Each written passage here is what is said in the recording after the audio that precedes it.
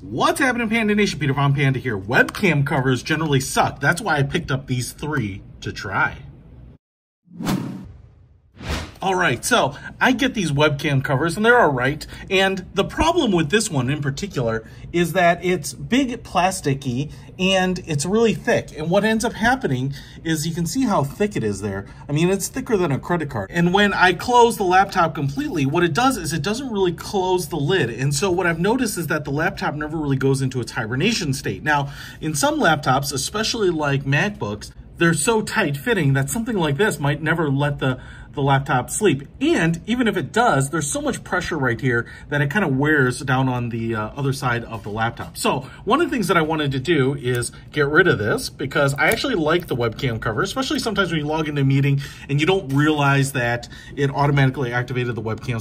Sometimes you're a little surprised. Now, I think this type of webcam cover is given away a lot because it's plastic and it seems pretty nice, but the problem is it's really thick. That's why I picked up these 3 super slim webcam covers and I want to show them to you. So first of all, we have this one. This is a webcam privacy protection. You can see it here. It comes actually with 6, so they came with 2 of these packages.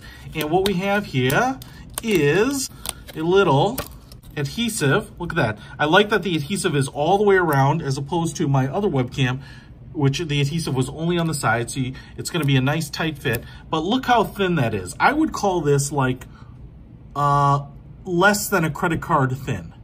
Not by much, maybe like 80% of a thin credit card. Now I do like that silver color, especially for MacBooks. That'll probably look very similar to the, the MacBook, the brushed aluminum finish. And if I pull this open here, what you can see, whoa, look at that. All right, so one of the problems with it being so thin is there's only so many ways that you can attach it. And you can see you've got this little piece of plastic on the inside, and the outside isn't glued, and that creates a channel so that it fits inside of these little tracks here. So you can press it back together here like I did, but it doesn't open up that far. And so one of the things that you're going to keep in mind here is that, especially if your camera has a microphone right next to it, you want to make sure that it's big enough so that, like on this one here, will it clear both the camera lens and the microphone.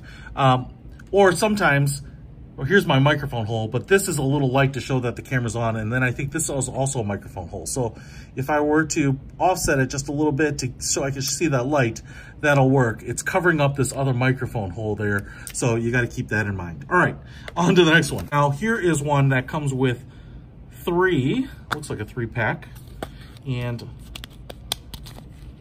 don't know why it comes in this big like battery case here, but okay, we have these 3 here.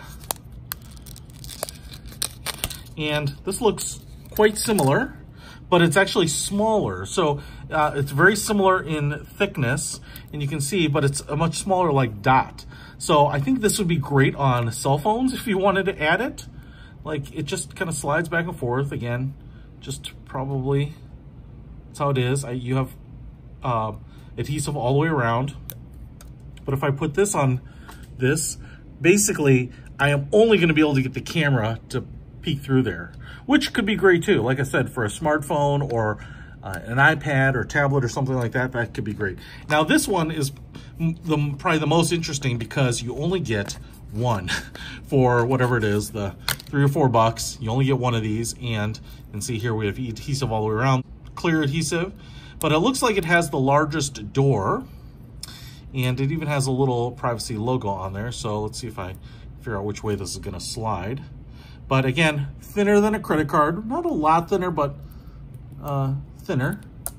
And looks like it's going to slide that away.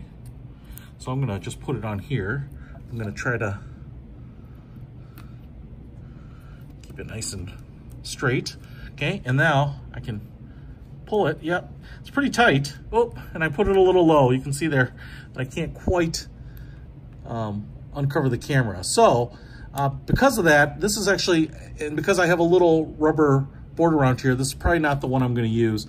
So I'll probably use that very first one in this case, but I will say the adhesive is pretty good. I can't get that off there now. But So those are these three webcam covers. I will put links to these in the description in the order in which I showed them to you. So if you want to pick them up for your own purposes, they're not a lot of money, but these really slim ones will allow you to close your laptop, even put them on a tablet or another digital device. Check them out. Peter Von Panda, out.